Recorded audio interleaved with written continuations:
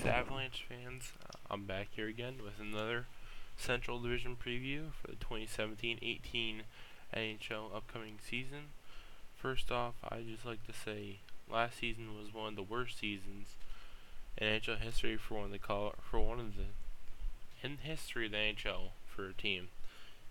And I want to thank everyone for the recent love and support on my videos. It means a heck of a whole lot. And let me know what I should do next. Last season, like I said, was the worst, and everything just snowballed out of control for them. You see it there? Snowball, Avalanche. After their top four, there isn't a ton of depth, and the team just doesn't have good enough depth to compete, in my opinion. I really don't know why there is a whole bunch of Tyson Barrie trade rumors. Because if the Avalanche threw out Tyson Barrie, you had to get their top four defenseman back, but no one wants to give up a top four defenseman. So it's ridiculous, the trade rumors for Tyson Barrie. They're just ludicrous. Right now, I wouldn't be remiss to say might be the worst defense in hockey right now in the league. And I'll let you know why further down the road. I don't know if Varlamov is going to have a bounce back year with all the health problems he had. The Avs have pieces for a rebuild, and the first step they need to take for me is firing Joe Sakic and getting a new GM and trying to fix this landslide. I really think they're going to have as bad, if not worse, of a season than they did last year. If you trade Duchesne, you can't get enough back to even make this team remotely competitive, in my opinion.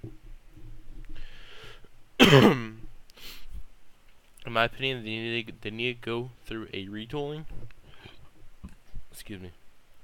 Because some of the pieces they have are good. They're not a horrible team. They have good pieces. They just need the right management and the coaching staff, and just a little bit of moves here and there, in my opinion. The blue line and goaltending, I just have so many question marks about, and you need to try and figure out how to fix this. I really think Matt Duchesne needs to change his scenery. I can't even fathom what is going on through his head every day reading where will he get traded to. He just needs to get out of Colorado and needs a reset, and he can be a heck of a second line center on another team. Now let's take a look at our roster that is snowballing out of control. You have to get more than 48 points in 82 games. That's just unacceptable for any team. Las Vegas might do better than the Avalanche this year. If you get beat by an expansion team in your first year, you know you have some serious problems. Your captain is Gabriel Landeskog. I don't like him as your captain. I never really liked him as a leader in the locker room. I wouldn't be opposed to seeing him get his captaincy stripped and just have a bunch of alternate captains, but Landeskog has yet to reach the ceiling when he was drafted. Last year, everyone in the Avalanche had a down year, and he only scored 18 goals and 15 assists.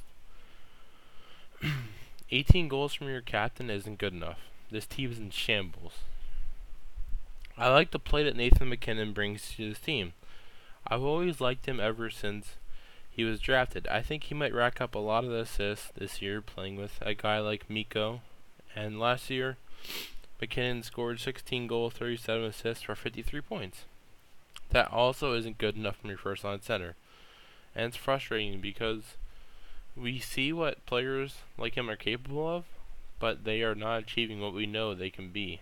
And in the NHL, he could be a consistent 70 to 80 point player. I'm a really big fan of Mikko Rantanen, and I love the pure goal scoring ability he brings to this team. And last year he scored 20 goals and 18 assists. And with his killer speed and great hands, I would like to see him get 25 to 30 goals this year. That'd be a great season for a kid who, by the way, did I mention he's only 20?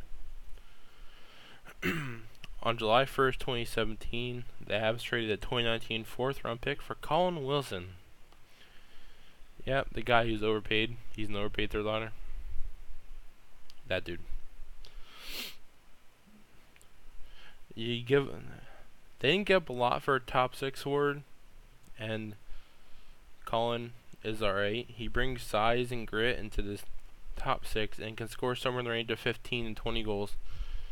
He has scored 20 goals before, so it would be nice to see him get it again. Like I previously stated, I feel bad for Matt Duchene because all the trade rumors, and I just really think he doesn't want to be in Colorado. You see him out there, and I just think he's just logging the days until he gets traded. The sooner it happens, the better for Matt Duchene. Joe Sakic, you're crazy. You can get like 2 firsts and a prospect back for Matt Duchene. You're overvaluing him way too much. And he's a great player. And just Joe Sakic, like I said, overvaluing him. Last year he had 18 goals and 23 assists. A down year, but everyone in Avalanche had a down year. And he's a fast player that can score. But like I just said, he needs a change in scenery. Then the Avalanche have a good top 9 forward, but not someone you want in your top 6, and Joe Colborne. And he plays a really solid 2-way game, and he is capable of 10 to 15 goals. Last year he had 4 goals and 4 assists, and just flat out didn't play well at all last season. Now we move on to a decent 2-way playing second line, or third line. And it starts with Blake Como, and he plays a solid 2-way game, and he's good on the PK. And is a solid player that is capable of 10 to 15 goals. Last year he scored 8 goals and 12 assists, and I believe he gets somewhere in that range again this year. Now your third line center is a really overpaid third line center in Carl Soderberg, and I believe he is capable of 5 to 10 goals. Last season he had 6 goals and 8 assists in 80 games. And he probably scores around the same this year, and he brings good defensive play to this team. The Avalanche signed Nail Yakupov out of St. Louis and believe his career can be revived and get back to 20 goals, and I don't know if that could happen. He was supposed to be this great sniper and never reached all the hype when he was drafted. He might get 10 to 15 goals this year. Then the fourth line is a big wild card because I don't know what to expect out of them. The first forward on the line is Matt Nieto, who's a decent 2-way forward, and last year he had 7 goals and 4 assists, and I believe he will get around the same totals this year. I loved watching Tyson Jost at the 2016 World Juniors for Team Canada, and he looked like a dominant player out there for them. And I really like the upside to his game. And last year he scored 16 goals and 19 assists. I think his rookie season he'll probably get 10-15 goals, somewhere in that range. That was for, I'm pretty sure, University of North Dakota, where he got those totals. Then the last forward on the Avs is a player I'm really excited about, is JT Compher, and I like the play, and he's a solid playmaker, who last year in the AHL scored 13 goals and 17 assists for 30 points in 40 games. Not bad for getting used to the North American style of AHL play. And I think his rookie season he probably gets around the same points as year, in my opinion. Now we move on to one of the not so greatest defenses in hockey. I like the top 2 on the Avalanche, but after that their depth just falls off a cliff. Their first defenseman I'm really a fan of is Nikita Zadorov. He is a really physical defenseman. He reminds me of Rasmus Ristolainen from Buffalo right now. Right now Zadorov and the Avs are still in contract negotiations, but my gut feeling is that he might go to the KHL. I like how physical he is at 6'5", 230. He's a big body with good skating and is a puck-moving D-man. If Colorado loses him, this officially becomes the worst defense in hockey right now. Last year he scored 10 assists. I believe he might score 5 goals and 5 to 10 assists. I think he can reach that. If Joe Sakic doesn't sign Nikita Zadorov, this defense looks horrible. I mean, completely horrendous.